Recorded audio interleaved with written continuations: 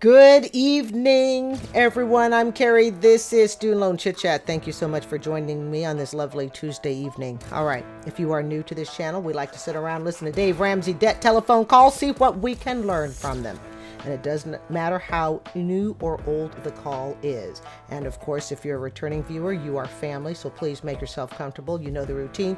Kick up your feet. Let's see what we can learn from a very recent call that just came in yesterday. It's called "You Can't Keep This Secret Anymore." This just ran on Monday, so we're going to go ahead, check it out. Let's take the screen all the way down. Oh, people, spring break is days and just a few days away for those of us here in Tampa. But until then, let's stay on task. You can't keep this secret anymore. It ran on Monday, just yesterday, and let's figure out what we can learn from it. Let's do it. Brought to you by the EveryDollar app. Start budgeting for free today. Becky is in Bristol, Virginia to kick us off. Hello, Becky. Welcome to the Ramsey Show. Thank you for taking my call. Sure. How can we help? Well, I am currently $85,000 in debt that my husband of 35 years does not know about. Oh, people! Whoo! The tea! It is starting hot, ladies and gentlemen. The tea is, you know, we didn't even get to simmer. We just went straight to boil and pot overflow. Oh, yes, this is the new hot tea mirror. $7.99 on Amazon, family. $7.99. Cheap backing, but oh well. Oh, my goodness. Okay. $85,000 of debt her husband does not know about. Wow. Okay, well, we're going to hear more before we say any more. Let's just hear it.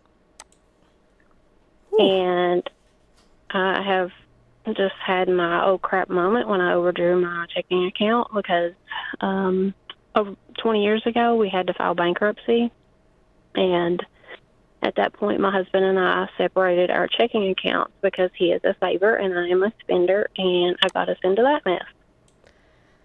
He is a saver and she's a spender. I could go on so many different forks right now. I'm going to try hard not to. But people, you've heard me say it on this channel. What have I said on Bedtime Chit Chat Story Time, family? What have I said? When one is a saver and one is a spender, if the extremes are too, if the division between them is too extreme, where a compromise cannot be met, the relationship is not going to work. If it's just a little extreme, I think I did this a few weeks ago. I said, okay, let's say you like to spend $500 a month on clothes, and I'd rather have you spend $250. Maybe we could compromise, say $300. You still get your clothes, but can we compromise? We can compromise there. But if you like to spend $1,000 on clothes, and I know our budget is $250, and we can't find a compromise that's not going to sink us and still allow us to save for retirement and all of that, we're sunk. And she says she just had her oh crap moment at $85,000. And let me bet, if I'm going to take a guess here, she only has this oh crap moment because she realizes she can't keep up on the bill anymore. It's like a hamster in a wheel, and that wheel's going round and round. At first, it starts off slow, and she can hide everything. I am willing to bet, from a former spendaholic, thank God I was not in a relationship during those years. I mean, I had a boyfriend, but it wasn't anything serious and nothing that tied himself down or myself down. So my spending addiction harmed no one per se. But she said she just had an oh crap moment, $85,000. I'd have had my oh crap moment, and I'd be like, oh my God, I'm $10,000 in debt. My spouse doesn't even know. This is where marrying the wrong person really F's you up. They can really take you down financially. This is how it's done. So now I am door dashing. I'm working my full-time job. I'm selling everything that I have purchased, trying to get out of this debt because and you're trying to get out of it without your husband knowing it. DoorDash is not going to get you out of $85K of debt. I do not want to tell him, and I don't want to ask him to help me. and I can't find, and DoorDash where I live is not that popular because it's just a rural area. It wouldn't even be popular if you were in Tampa. 85 grand on DoorDash. Trust me, if we could make 85 grand on DoorDash, I would be doing it. So how much do you make? How can I get I make $38,000 a year. You're screwed. Look, sometimes you just got to say, I'm screwed. I effed this one up really badly. Let me ask you something, family. Would you divorce if your spouse came to you and said, I have hidden from you $85,000? Sounds like this is in credit card debt, from what I gather, in consumer debt. And I didn't tell you, and I chose not to tell you because I wanted to keep spending. She has a spending addiction. She has a spending addiction that her husband cannot fix, and clearly that's proven. And because this debt was occurred during the marriage, chances are a court would hold them both responsible, even in a divorce. Oh, jeez. You know, take it from a spending addict, a former spending addict, in my 20s. I'm now in my 50s, so it's long gone. Long under control. Decades under control. But take it from a spending addict. This is not a situation you want to put any innocent person who is financially responsible. This is not a situation you want to put them in. I mean, I hate to use the word divorce so much on this channel, but the only reason I use it, folks, is because I've been there. It sucks. It really, really sucks. Yeah. You're 85 grand in the hole and you didn't tell me. You didn't tell me when you were 5,000 down. You didn't tell me when you were 10, 15,000 down. And, you know, maybe we could have worked together as a couple to identify what the problem was. You waited till you're damn near 100 grand in the hole. Come on, let's just make it 85. Let's just make it a cool 100. It's a pebble's throw to 100 grand. That's when you tell me. The other question becomes this, and I'm not blaming her husband. We don't blame the victim, but did she buy a whole bunch of stuff and it kept coming in the house and she only makes around $38,000 a year gross? Did her husband not say, how are you constantly affording all this stuff? How do you afford all this stuff? The other question is this, does the husband have 85 grand to bail them out? And if he has 85 grand to bail them out, he's probably going to have to. And then he's going to have to decide if he wants to stay in this marriage. And the reason I say no to staying in this marriage, and remember, this call just ran yesterday. Now, there is a chance, you know, that he could choose to stay with her. But I have to be honest, my experience, no, because she has shown this addiction is out of control. This is no different, folks, than staying with a gambleaholic, an alcoholic, a drug addict. That she needs her fix. She is going to take them straight down into retirement poverty where they will not have the ability to retire. Now, good on her. She acknowledges they filed bankruptcy. I think she said she was the cause of it, yada, yada. Okay. But what have I said to you, family? Addictions are not solved by a date on a calendar. Addictions are only solved when you can get the mind to change. And like I said, it can take years, decades to get the mind to change. Wow. Becky, what's the $85,000? What kind of debt is it? It's all credit cards. Yeah. She's a shopping addict. I know. Yeah. So she's a shopping addict. She shops for stress relief. She shops for emotional relief. She shops like people overeat, like people gamble, like people drink, like people do drugs. It's her escape. Now, I'm not blaming her husband on this, but I am going to say it also says something about the state of the marriage, too. But here's the thing. When I was a shopping addict, even if I had been married, it would have had nothing to do with my husband. It would have had nothing to do because he wasn't a good enough husband or he's not a good man. No, it's literally me. That's like saying I'm causing someone to drink too much. Okay? No, it's me. I am the problem. I have a shopping addiction, and my shopping addiction, until it is fixed, I can't have a relationship with someone that's effective. until I fix my shopping addiction. Unfortunately, her husband's now going to realize that. You may love your wife, but she has a serious shopping addiction. And an addict is going to find a way around every safeguard you can put in. Don't sit there and tell a shopping addict, cut up the credit cards, go to FPU. No, not going to fix it. Yes, they can do those things to start to band-aid the problem, but the real issue has to come from them in their head. I feel horrible for her husband. This is how the person you're married to can really sink you financially. Big time. And you don't even know it. Yeah, I would divorce. Yeah, I would. Wow. And what are you buying? Like what's stuff, if she even remembers it. On the bills? I was buying anything and everything I wanted. If my kids wanted something, which they're now grown, I would buy them something. I would, if my mom needed help, I'd just give her a credit card. Wow. So you just gave your mom a card too. Yeah, I would divorce you. Yeah. When you're with someone who has an addiction that jeopardizes your financial well-being, it jeopardizes the roof over your head, it jeopardizes your transportation, which jeopardizes your ability to get to work. It jeopardizes your future ability to retire. I'm not talking the little stuff. Don't get me wrong. I'm not even talking $5,000. Oh, honey, I spent $5,000 at Macy's and I shouldn't have. Okay, we can work with that. As long as it don't ever happen again. We can work with that.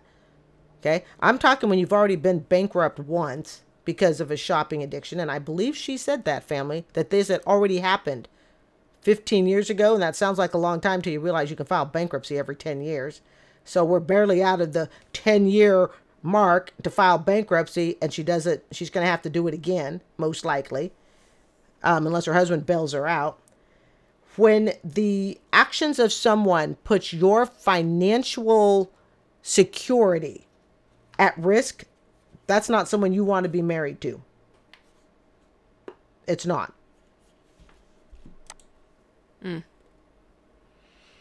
Okay. What made you wake up today and go, I'm done with this? Yeah, did you hear what she said? She said uncontrollable spending. Yeah.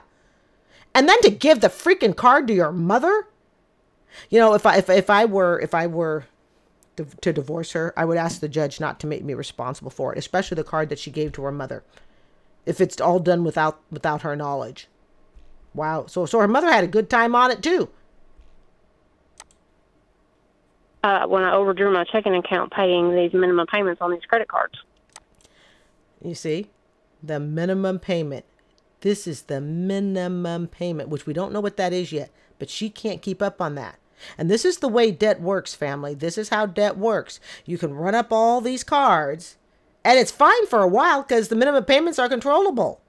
A $5,000 card has a $50 minimum payment, right? I'm just throwing out a number. And you just keep running up all these debts. You keep running them up. And pretty soon you can't even make the minimum payments. And that's when you know you're really in trouble. But the problem is you were in trouble long before it got there. You can't pay the total balance. It's not the minimum payment that matters. It's the total balance. And are you paying any other bills right now? How are your finances going with your husband if everything's separate? See, so the husband knew, and I guarantee you the husband's going to blame himself too. The husband's going to go, I shouldn't have stayed with this woman. And guess what? The husband would be right. Our house is paid for, thankfully, because of him. And yeah, now they're going to have to probably take out a loan against the house to pay off her debt. Potentially. And I pay my own car payment and cell phone bill. What's your car worth, and what do you owe on it? I owe $15,000 on it, and it's worth about $10,000. And was that one of the things you were planning on selling? I don't see how I could because I don't have the $5,000 to make up the difference. Is the 15 wrapped up in that 85 you mentioned, or is that outside of that? No. My husband knows about the car payment. So you got $100,000 in debt. Yeah. Yeah, 100 grand. Yeah, with the car. Anything else? No. Okay. Okay, so she needs to tell her husband, and she's going to have to accept the consequences of her actions. even with the selling, even if they take care of this debt, her problem is not solved. And her problem is she has a spending addiction. She has an out of control spending addiction that she has not ever come to grips with. So they can pay this off again, right? But in some ways, her husband staying is just fueling her addiction. He's a financial safety net. She needs to hit rock bottom. This is not going to get her to hit rock bottom if her husband comes in and pays off the bill. They have kids, but I think she said the kids were grown, if I'm correct, or something like that, or near grown. So Becky, you do realize you're going to have to tell him. I don't want to, but well, hold on. You think you're going to go to the gonna- grave and he doesn't know this ever happened. Well, and here's the thing. If they ever go for a refi, if they ever go to purchase a car, if there's ever any sort of reason why credit has to be pulled up, could you imagine the look on his face when there's a denial and he's like, wait a minute, all you have to do is pay for a $15,000 car and a friggin' cell phone bill. What's the problem? This woman is spending so far beyond her means. This is spending addiction. This is what spending addiction looks like, family. When you have a spouse who cannot control their spending, they take themselves down, and as that pool gets bigger and bigger, the more debt they get into, they take you down, and they suck everybody down. The fact that she gave her mother a credit card, wow, that part just boggles my mind. It's like, are you trying to buy love? Do you feel, you're not accepted, so you're trying to buy love somewhere? I've never given anyone a credit card. Never had anyone give me a credit card. But this is what being married to a financial shopping addict looks like. This is perfect example. And then you, as the innocent spouse, what you have to decide is, do you want this type of relationship? Is this the relationship you want? And then you, as the innocent spouse, totally aware, totally informed, this is the relationship, and you choose to stay. Don't be surprised when you can't retire. Don't be surprised in another 10 years when this comes up again. She has not solved this problem. And from what I can tell, she's nowhere close to solving it because of the fact that she's calling in to try to hide it. At least that's the impression I'm getting. She's not calling in so she can come clean to her husband. He is going to find out about it. It is impossible for him not to find out about this. Well, I would do just about anything to stop it because, like I said, I got us in a really bad situation 20 years ago, and he's not this type of person. He's not a spender. He's a saver. He paid our house off early. I just can't imagine. And people can sit and they can say, oh man, she's just not appreciative, which is true. She's not appreciative of it. But just like any addict, their addiction will supersede any appreciation they have for someone else's efforts. Until she decides that she doesn't want to be an addict anymore. Until she decides that, she's got too much to lose. Okay? And until this going on up here changes, no, he's just going to be supporting an addict. And that's why I say it's time for him to get out. Imagine Horrible. having a healthy marriage going forward while you keep this secret. You can't. Yeah, I mean, your marriage will not be where it could be ever. The marriage is probably dead, to be totally honest. And that's why she doesn't want to tell him. The marriage is probably dead. Secrets, right? And that's financial or otherwise. Because there's a part of you, Becky, when you hold those kind of secrets and you're trying to be the one to fix it all on your own, which I'm not saying you shouldn't. I mean, like, we can get to that discussion in a little bit, but that's going to come out other ways, like within your body. I mean, like you can't, humans are souls. We can't carry that around. It will come out sideways one way or the other. Or it's going to wind up on some 60-second TikTok, because trust me, half of those TikToks are people who've tried to hold a secret and they just can't hold it anymore, right? And so coming clean for you, Becky, and not even just for him to have the knowledge, for you. It will eat. One of the things, yes, it will eat her alive. One of the things that I would do if I were her, take it from a former shopping addict, before she tells her husband. This is something I would do. Because, yeah, she's going to have to accept. He may choose to divorce her. And, you know, all the begging, pleading, and crying ain't going to solve that. Okay? Been there, done that. All right? Never again. But one of the things that I would do if I were her is I would be setting up counseling appointments where I'm going to be dealing with my shopping addiction. In other words, I go to my husband. One, I come clean. But two, I immediately, right then and there, tell him what I have started doing.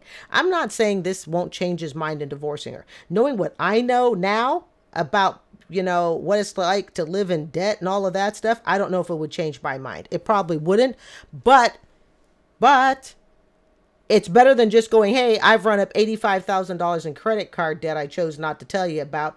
And only when I couldn't meet the minimum payment, it's going to be like, you can't even meet the minimum payment? What the heck is the minimum payment? You immediately say, I'm aware I screwed this up. Here's what I'm doing right now. I am in counseling. This is my doctor. This is what I'm going to counseling for. In other words, show up with the problem clearly, but also what are you doing to solve it? And she needs to come clean about her mother, about his giving a card to her mother too. You can't ask the mother to pay it back though. If you gave her the card and said, here, mom, have a good time with the card, you can't now turn around and tell mom she needs to pay it back. So going to your mother and saying pay it back, that's not an option in my book. Okay? It's just not an option. If she's going to do anything to try and solve this marriage, she's got to show her husband that, you know, what is she trying to do to solve her spending addiction? But like I said, that may not necessarily save the marriage. In my case, would it work at that point? Probably not. Just because, guys, I've been on both sides of the fence. I've been on the debt side. I've been on the bankrupt side, debt, bankruptcy, bad financial relationships. And then I've been on this side, debt-free. Debt-free. HOA dues at $450 a month paid until January 2025. $2,500 savings account. $1,600 a month into retirement. Holy cow, give me this side any day. Condo paid off.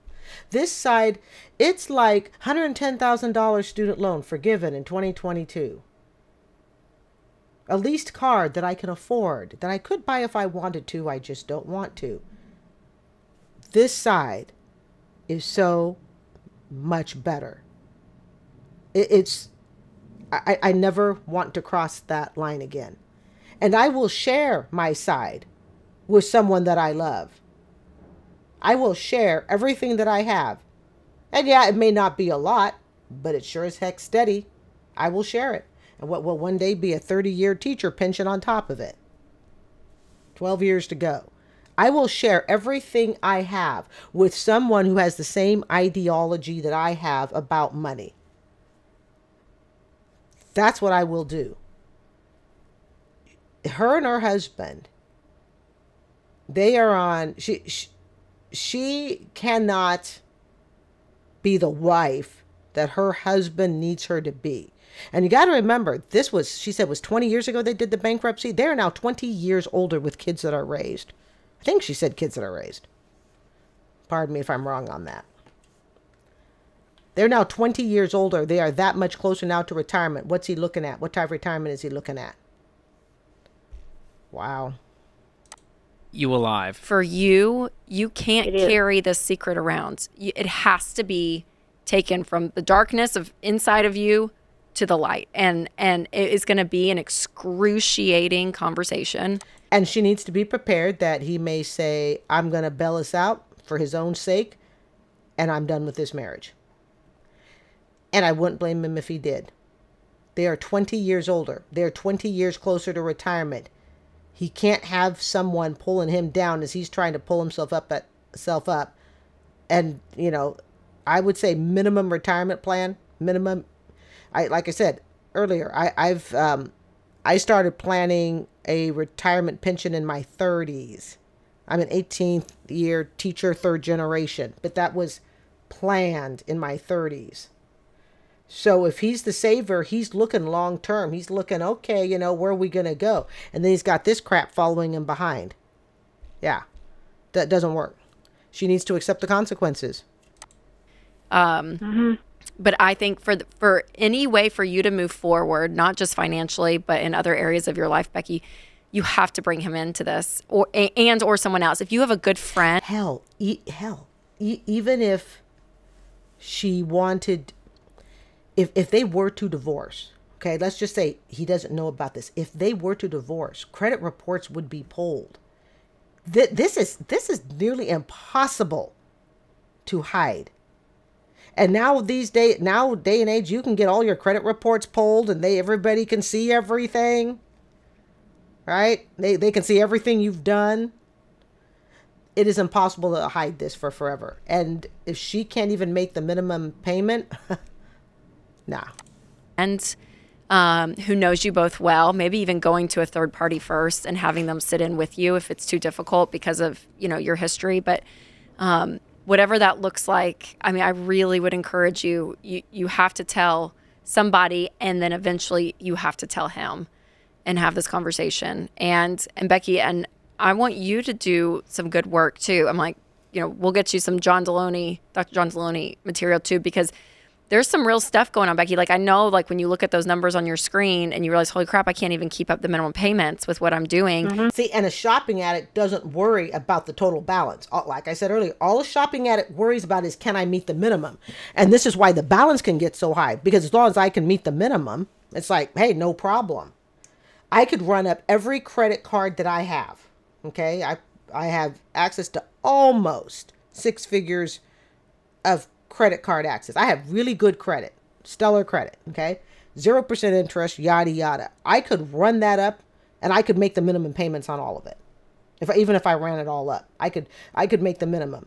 But the problem is, it's not the minimum. It's what does it take to get out of the entire balance. If I were her, I'd probably tell them in a public restaurant somewhere with some quiet music. That's your old crap moment.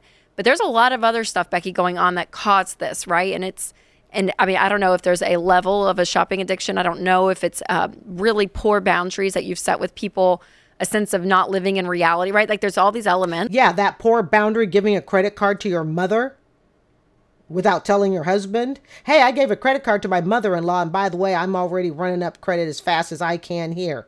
Oh, your poor husband. Yeah. That I want you as a person to overcome, because money's just the symptom. This $85,000 in credit card debt is a symptom of other things going on within you. Yes, and thank you to the ever so lovely Rachel Cruz. Yeah, it's in her. This is not her husband's fault. This is not her husband's fault. When people have personal addictions, and I'm glad to hear her. I've not heard anyone say it is her husband's fault. It's not. So if anyone's thinking it's her husband's fault, I don't care. It's not her husband's fault. When someone has an addiction, that's on them. That addiction is on them, 100%. And until that's fixed and until that's addressed, I mean, really with a good counselor and a therapist, are you going to heal from that, be aware of that, and be able to make different decisions day in and day out? And I wish there was an easy button. But it's going to be a season for you guys, a season of financially paying this back, whatever that looks like, and however you guys decide within your marriage. But it's also going to be a season of rebuilding trust, because trust will be broken. It's been broken. Well, the problem is that the trust has been broken for the entire marriage. Remember, 20 years ago, they did this because she had done it before. So their entire marriage has been like this. So where do you start building trust? And now you're looking at retirement. This is the type of wife who will have her husband thinking they're all set to go for retirement. She goes, oh, honey, here's $100,000 of debt we need to take care of. The trust is gone. And hard conversations there. I mean, it's going to be painful, but it is the way to healing, Becky. And she needs to accept that he may choose to call the relationship done. He doesn't need this. That is the way to heal. It is not to hold this and try to fix it yourself. Okay. I'm so sorry. I'm so sorry you're in this, and I'm sorry you're in it, but it was by your doing. It was by your hand. I'm sorry you didn't take more work and effort to control your addiction. I'm also sorry perhaps you didn't feel that you could go to him and say, hey, I'm $5,000 in credit card debt. or 10,000 or 20, 30, 40, 50, 60, 70, 80. Do you see how long this has gone? See how long this has gone? Yeah. Nowhere from 0 to 85 did she ever go to him. This to me is not recoverable because it would be the second incident. And if I added up all the years together, this has been around the entire time. So what do they say? Insanity is doing the same thing and expecting a different result. So what does she want her husband to do? The same thing, help pay off the debt, expect a different result. So now they're 10 years away from retirement and he finds out they're broke. If this husband wants to retire with any sort of financial security, if the husband is a saver, he needs a woman who is also a saver. He needs a woman that respects that boundary. And she may respect it, but the problem is she has an addiction that is overriding it. I would not expect a man to be interested in me if I were out spending money behind his back. And I'm not talking on little stuff, okay, I went and bought a comforter for $75 and I'm just going to kind of sneak that in the house. Okay, I can deal with that. Okay? Or he bought a new fishing pole that was $100. Okay, whatever. Those things don't financially break us so long as our budget can afford that. But when you start talking in the thousands, okay, and you are spending this type of money, that's a problem. I know there's probably so much shame and guilt and regret that you have. But moving forward for you to be able to take that weight off, healing has to happen. And part of that healing may be that she needs to be a divorced woman living on her own and till she figures this out. And then maybe for the next husband, she'll be in a better place. Can't happen on your own. It really can't. We have to have other people around us, and I think good professionals as well. And long term, we have to get your husband back to husband mode instead of roommate mode. And he may not want to be husband mode anymore. He may say, I'm over it. And he would have that right. Oh, there's Alexa. One of the best parts of marriage and one of the hardest parts is having the accountability of a spouse. And I think that could have helped a lot of this if there was transparency in the finances and him saying, hey, you need to cut up that card. Remember, we don't use that anymore. We got burnt. We went through bankruptcy 20 years ago. We don't want that to happen again. And addictions are so incredibly selfish. It is the ultimate of selfish. And you're looking at someone who's been there. Addictions are the ultimate of selfish behavior in a relationship because that addiction is going to override any healthy thing that could have come from the relationship or that could be built in the relationship. Addictions are incredibly selfish. And so I think you need accountability. Right now, it may not be your husband because there's already a lack of trust there. But we need accountability from other people. You've been doing this alone and keeping this secret. And how old are you? I'm 50. Whoa. Oh, geez. I was hoping she'd be like, 40, maybe even 45, 50. So they should be on a retirement track, shouldn't they, family? Should they not be on a retirement track? So husband can retire at 67, maybe even earlier. And what does he have? The husband is smart. He's looking, he's going, I'm with someone who's never going to allow me to retire. I need to get the hell out. If I were the husband and he has the money to pay off this debt, I'd pay off the debt. I would file for divorce and I would start over. I don't say that easily. And I know it seems like I probably say that a lot on this channel, but it's because some of these calls that come in, the writing is on the wall. You see the pattern. What is it? I just said it's doing the same thing over and over again, expecting a different result. So is he going to do this again for a third time? This is going to be the second time he's paid it off and they've dealt with her. Is he willing to do it for a third time at 65, 70 years old? No. She needs to accept that this is most likely the end of the relationship. She's 50. That's a big deal. You're supposed to be well into retirement plan, and I was well into adjusting my budget, okay? Because my ex left me when I was about 47. Okay, so by the time I was 50, I was well into let's get that a budget readjusted. Let's start, figuring out how we're going to become a no debt or, as little debt as possible household of one. She's 50, trying to figure out how to hide $85,000 from her spouse. This is how people retire broke. You're 50.